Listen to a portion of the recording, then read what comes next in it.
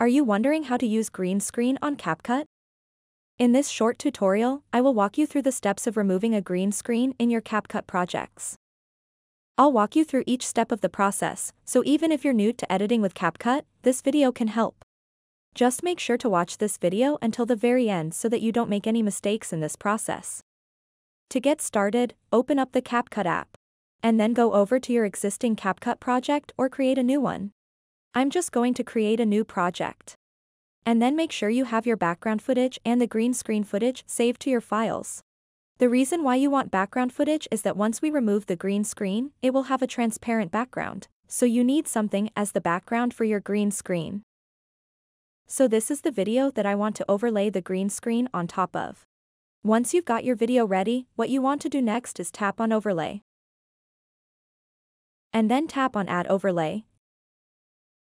And then select the video that you want to remove the green screen from.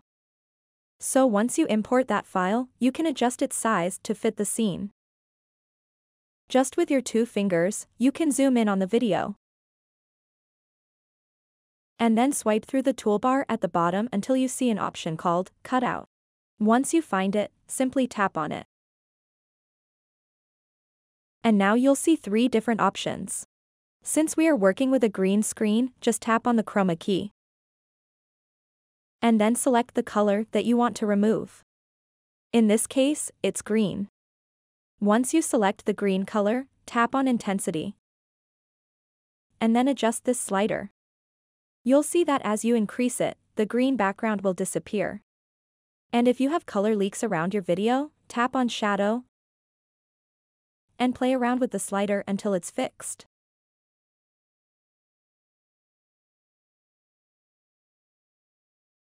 So now if I play this, you can see it has no green, and the subscribe button appears as it should in a video.